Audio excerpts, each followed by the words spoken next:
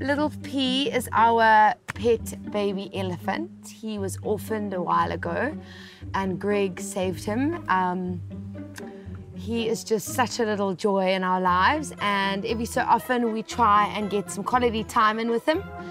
He's a little fat as well and overweight. I think he munches a bit too much, and I tend to be a bit of a spoiler. So it's good to go on a little walk with him, get some exercise, and just, yeah, have some bonding time. I want to go to Sudza and just get some mini meal and stuff. Okay, yeah. No, I want to try out that rice that you can make with the maize. Yeah. No, I've had it before. It's delicious. So yeah, I'm gonna go there. I think we do have a really strong connection with the wildlife here. We love our animals. We love our dogs.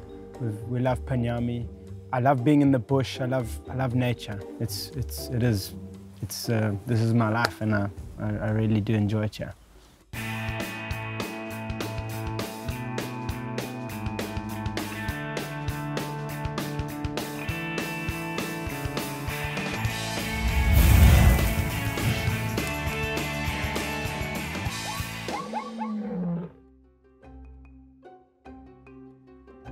So today I am on the way to one of the villages that is close by in the area, and I am going to go and get involved in some real African culture and spend a day there and just get into the vibes.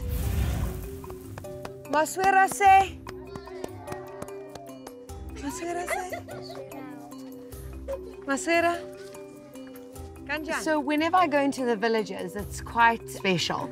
A lot of the younger children have never seen a white person before, so they're really intrigued and interested, and they kind of come up to me and grab my hair and just are mesmerized, really. So it really is quite something, and it definitely puts a smile on my face. Oh, what a little cutie pie. Look at these cheeks. Hey? How old is she? They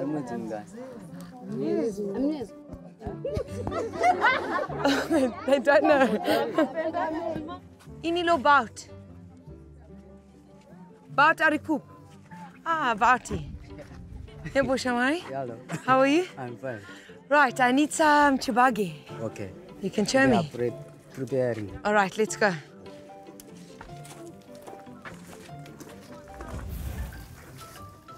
So this is the chibagi? Yes. This one? Yeah. Mafushwa? Yes. Okay. Minutes. So how do you take it off here, though? You can take it. But not this one, what we want. Okay. Regarding this one, here we go.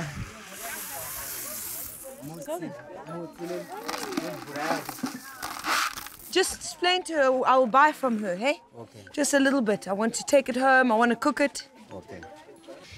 For us, it's just, we're gonna hit the pizza joint or the pasta joint and just order a meal and pay for it. And I think it's really admiring to see how food, again, something I'm so passionate about, is what keeps their lives ticking.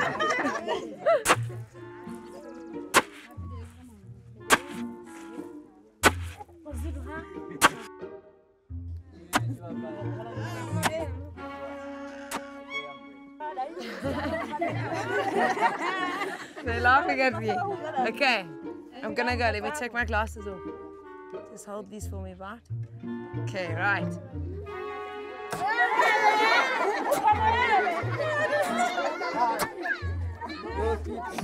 Close. Okay.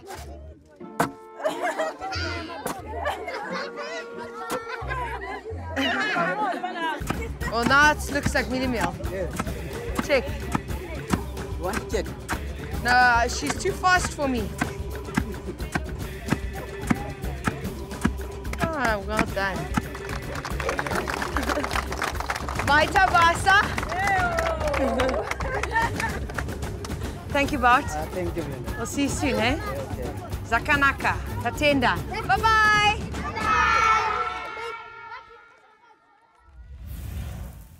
Evening, guys. I am chilling in the middle of the bush. I can hear birds and all sorts of creatures around me. I really feel like I'm in the middle of Africa. It's fabulous. I got inspired by my trip to the village this afternoon, and I decided that I needed to use this awesome rice that I got made. Well, I made as well. And what I thought would be the best accompaniment for it was a stew. So the first thing I'm going to do is chop up my onion, cut it into pretty decent sized pieces. This is going to make our flavor base. So this first part of the stew is kind of really important. That is the flavor base. So we've got to get as much deliciousness packed into this section as possible.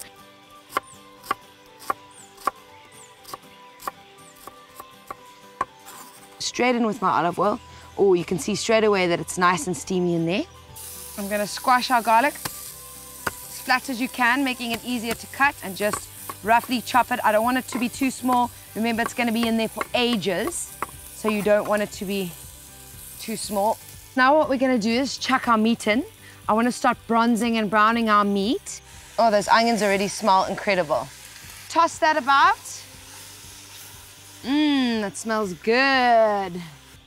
I want a punch of heat and spiciness, so I'm gonna go for 2 heaped teaspoons of my magic spice, my dried herbs, and I'm also gonna go in with 2 heaped spoons.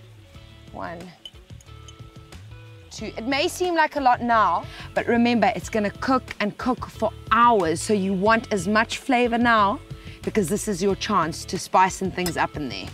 So just toss that, get it all coated and delicious. You can smell those spices instantly, it's insane. And of course the color is just zips. Cool. And now I'm gonna add that punch of paprika I was talking about earlier. I'm just gonna sprinkle it in, just to give it that vibrance. Give it another stir. Yummy, yummy, yummy, yummy, yummy. Layer of salt and pepper. We'll season again after we taste and it's cooked. Pepper.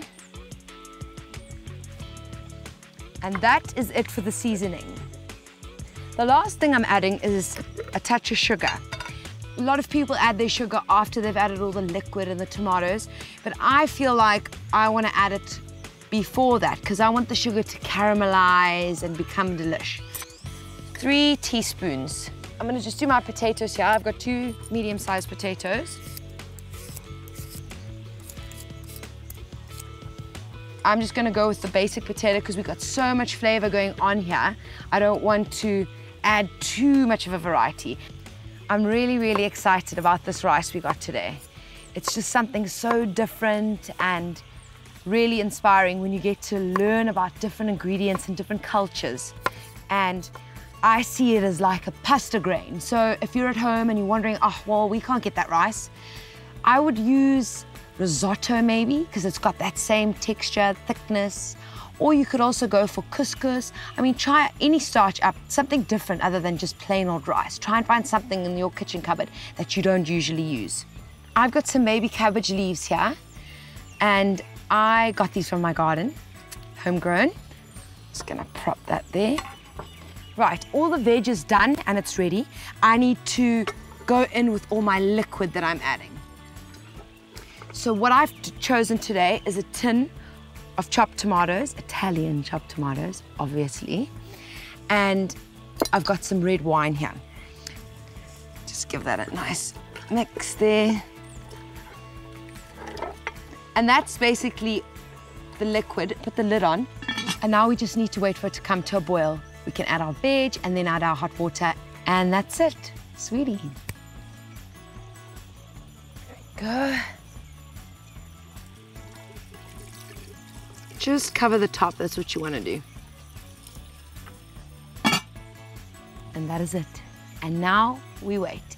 You don't have to worry about it. Come back, give it a stir every couple of 25 to 30 minutes. And in 3 hours, you're gonna have the most delicious stew ever. I hope you like it as much as I do. Enjoy, guys.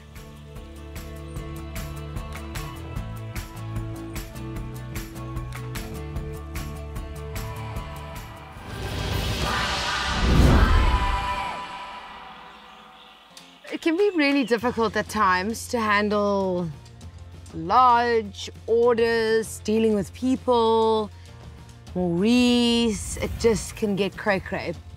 Callie, how does this personal hotspot thing work? What do you mean? Why do you need personal hotspot? Just use the dongle. Yeah, but it's finished. Money's finished. You finished it already? Yeah. What are you even doing over there? Nothing, just emails and stuff. I know what that means. Please pass me the wages file there, Greg. I need to check Biggie's wage. I think he was overpaid. Yeah. No, the wage, it says their wages. This one. Just wait. No, you're annoying me. I actually can't be around someone as annoying as you right now. When you have the answer for Biggie, call me. Other than that, I don't want to know. I love irritating Callie. It literally is one of the best things ever. Just put that bait over there, she takes it every time. Hey, darling. Oh, what now? Camping. What about camping? Let's go tonight. Oh, no. Seriously? That's like the last thing I feel like doing. Why? I don't feel like going and squatting in the bush, Greg. You always do this. Every time I have a good idea, you do this. Do what? You just, yeah, there's no plan. You never want to do what I want to do. Don't get sensitive. No, but I'm being serious. Okay, I just don't really feel like doing that right now. I'm pretty hectic and pretty busy. There's a lot going on, and now you want to go and squat in the bush and camp. Once the clients see how they'll be fine, man. We can just go and camp. Okay, well, yeah. As long as I don't have to organize anything, I'm busy as it is. Just organize the food and the drinks, and I'll do the rest, except for the linen. The two of us, we love doing a bit of camping every now and again. So, Maurice wants to go camping. It's not my favorite activity, I have to say, but I think it is a great opportunity for us to spend some quality time together. And that's why I've decided today to make my banana and muesli muffins. The first thing I'm gonna do is separate my eggs because I need to use my yolks right away, and I'm just gonna put my whites over here because we're gonna beat them up a bit later so I can fold them to help with the rising. I'm gonna go in with 2/4 cups of sugar. I'm only gonna go in with 2 for now just because my bananas are quite sweet. They're really, really ripe, so I don't wanna over sweeten these because then you're kind of taking the healthy factor out. See how it just froths up and becomes creamy? That's exactly what you're looking for. Perfect. And I'm gonna add the final wet ingredient, liquid, and I'm using coconut milk. I love using coconut milk whenever I can. I'm gonna put about, I would say, 1/2 cup of coconut milk in here. Perfect. We're just gonna whisk that all together. Now it's gonna look like quite a lot of liquid now.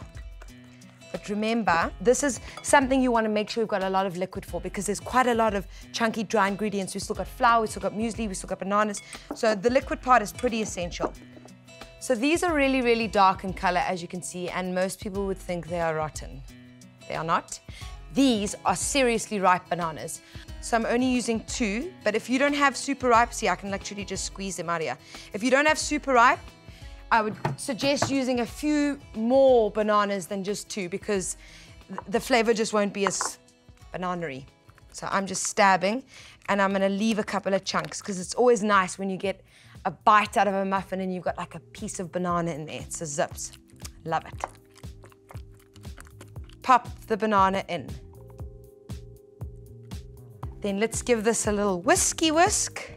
You can see how rich and like oozy that is. Yum. I'm gonna put this to one side, okay? And I'm gonna go over to my egg whites. Remember, this does not need to be like meringues. You just wanna aerate the eggs because you want a folding action here. I'm gonna beat them a little bit more just before I chuck them in, and I'm gonna just stick them to one side and I'm gonna add our dry ingredients. You can choose any muesli you want, or you could just put bran flakes in, but I like all the chunky little pieces. They're gonna add such nice texture to these. And use your spatula just to fold everything in. Gonna go in with flour now. I'm gonna start with a cup.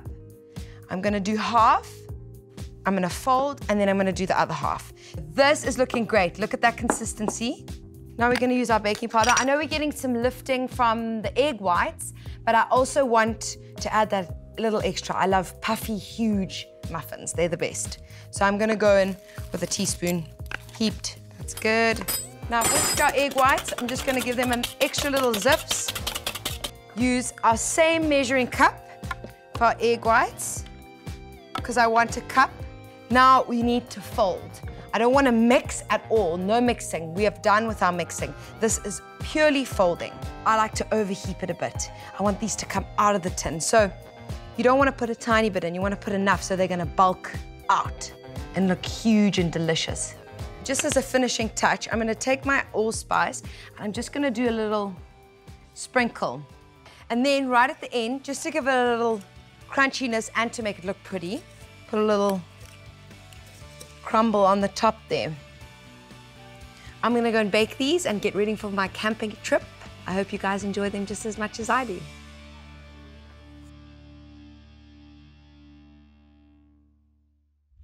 I have to admit that camping was the last thing I felt like doing, but after such a hectic day, I feel so relaxed on the way, on the boat, and I'm just so excited to spend the evening with him and squeeze his cheeks.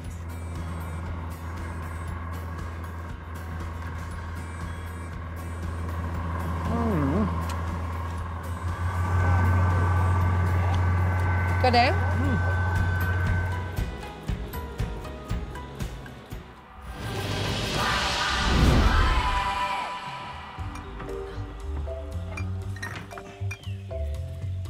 Oh, that baobab tree is amazing. Eh? It's such a vibe. I wonder how old that thing is. I think it's like 200 years old. I am in the middle of the bush, literally, with a beautiful baobab tree behind me. This is one of our favorite spots. I'm kind of relieved that Maurice dragged me out here to go camping. I'm just glad he's not around to hear me say that. I am going to be cooking a potjie vibe tonight, and I'm going to be doing buffalo tail. This is really, really similar to oxtail, beef tail. At home, you usually use beef. What's nice about the buffalo tail is it doesn't have any fat. It's really lean. It's got a tiny bit of fat. It's got to cook for a long time, just as an oxtail would. And Greg's going to be making the tent in the back. I'm not setting up the tent. That's his job. So while he's doing that, I'm going to make the deliciousness here. So let's chop up our onion here first into decent sized pieces. Remember, it's going to cook for ages, so you don't want to chop it too small so that you've got no bite from the onion. I'm going to drizzle some olive oil into the pot here. Just a nice glug, and in with the onions and let them sizzle. I'm going to take about 3 cloves of garlic, the most important ingredient, creating the flavor base that you're looking for. Just squash your garlic up. I'm adding a chili, beautiful red chili.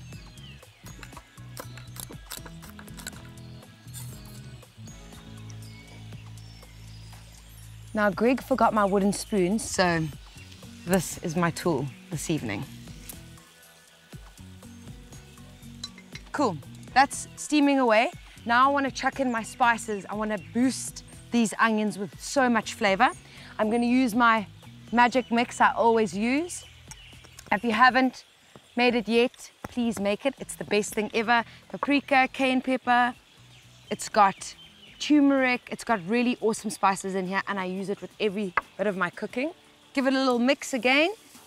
Oh, the colors are amazing and it smells delish.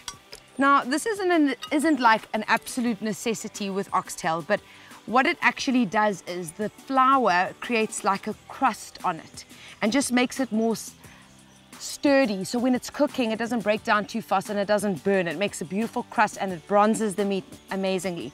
And I'm also going to season as well. Remember, seasoning is really important. You want to season the meat, especially when you're putting something like flour in. Toss it all in the flour. Just coat it lightly. It actually will absorb the flour, which is perfect. And then we can chuck our oxtail in.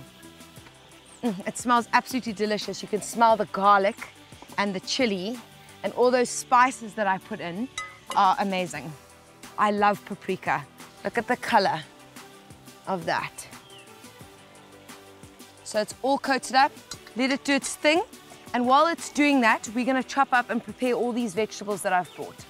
I'm keeping it basic. I'm in the bush. I've chosen today beetroot. just because you never get to use it, and I've got it growing in my garden. Sweetie. I've got some potatoes, and lastly, some beautiful tomatoes. So I'm just gonna halve just nice sized chunks with your tomatoes. That's the size you're looking for. I can smell all the deliciousness. Okay, now what I'm gonna do is I'm gonna season now, because remember, I only seasoned the meat. I didn't season what was going on in my pot. So I'm gonna salt and pepper. Do not over salt. Enjoy the flavors of your food. Enjoy the flavors of the meat. Enjoy the flavors of everything that you're cooking. Salt completely ruins the flavor if you over salt. Now I'm gonna go in with my red wine. I'm gonna put probably half a glass to just over. So a big glug is probably the best way to measure it. Now at this point, I'm actually gonna put the lid on, just so I can bring everything up to the boil before I put my potatoes and my beetroot in. Just want it hot in there. And once it gets hot, we'll chuck all of those flavors in. And then a glug of water, and that is it. For 3 hours, you leave it. I know it's a long time, but it is really worth it. It's really worth waiting for. It's got to be falling off the bone and delicious, otherwise it's not enjoyable. You want to be patient with this dish. So start at 5 o'clock, you've got a couple of hours, and you can go and have a drink and enjoy yourself, and come back to a delicious, delicious buffalo tail or oxtail. So I think this is coming to the boil. Chuck all these in, our beetroot and our potatoes. Just literally throw them in. Last little addition of flavor is sugar. So just give a sprinkle, probably a tablespoon or 2.